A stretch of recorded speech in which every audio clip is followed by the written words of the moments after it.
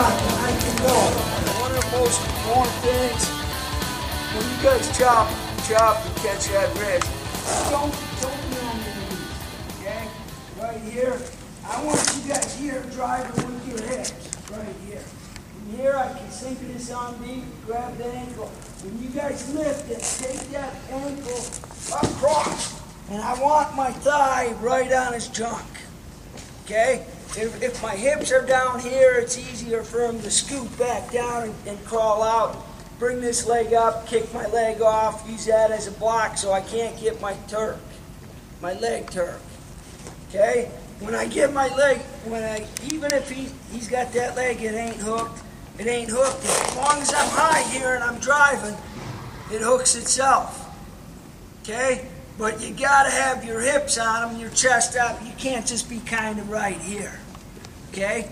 Hips are going down towards the mat, and I'm lifting that leg. He's right here. Get that leg on hook. Try getting to your belly. Right there. Learn how to control this position is what I'm trying to tell you. Okay? My hips are on them. Okay, I'm not on my knees right here. Too many guys, when they get a Turk, they're on their knees, and now all this guy does is he fights hard down. He just keeps driving. Come on, and you end up losing it. Why? Because we're on our knees. If I stay on my toes and my hips are pressuring in, it's 10 times a battle for this guy. How long you been on your back with me in this position? If I get you here. How long are you usually on your back? A while. How long? Minute-wise.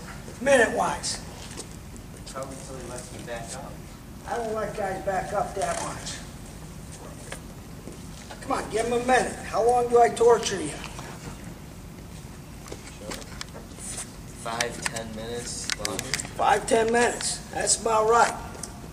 And then after that, and then I got him broke, then I'll let him go to his belly and I'll beat the hell out of him some other way.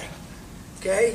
Learn how to control the Turk position. If you learn how to control it, guys, it sucks. You get a guy here, give me that arm again, right here. You get a guy here and you run it right here. Okay, you're fighting right here. It's tough for him to get to his belly. Right here, just keep messing with him. Okay? This is the worst position, one of the worst positions to get off your back. Even if he gets here, right here, guys, he gets right here and he's almost out.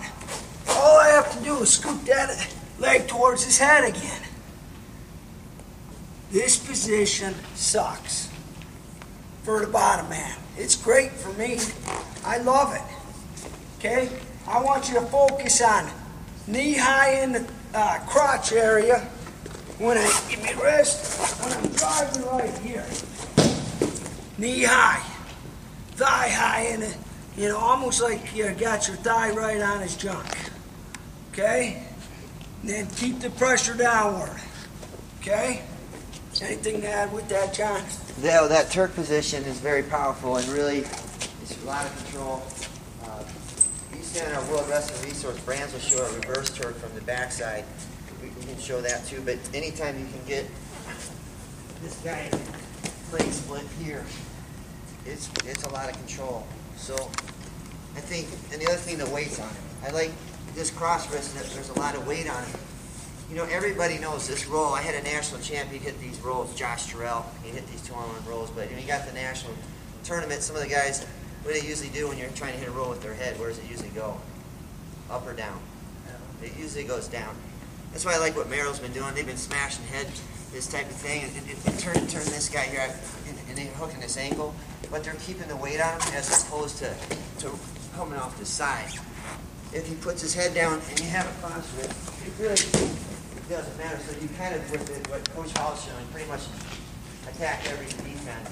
And the cross wrist is the hardest way to break a hand. So that's why I like the cross wrist. There's not really much to have to add to a position that works. So the cross wrist will save a lot. Now you might get a lot of these rolls, but the better guys are going to start smashing. Guys, I want to show one thing. They're going to hand fight. That's why Merrill's position is helpful. But this cross wrist and those two are good combinations.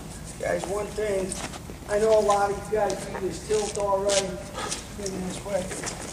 Right here. Okay, you chop right here. You chop, you get that arm in here. If you start coming here and you feel he kind of shifted his hip, just scoop his leg right here. Scoop it. Rams can call that a hand Turk. You Yeah. scoop the leg. Yeah, scoop that leg.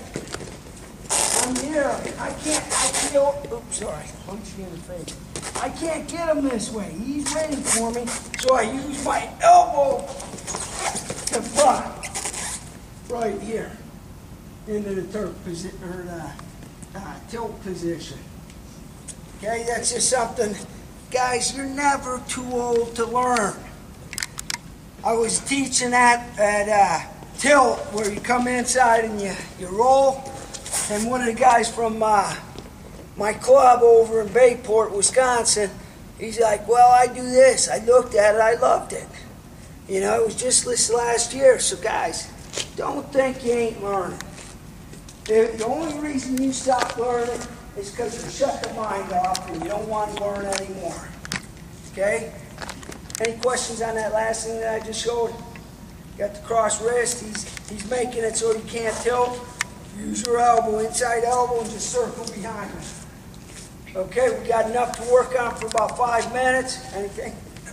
Just work on that. Okay, let's go work on it.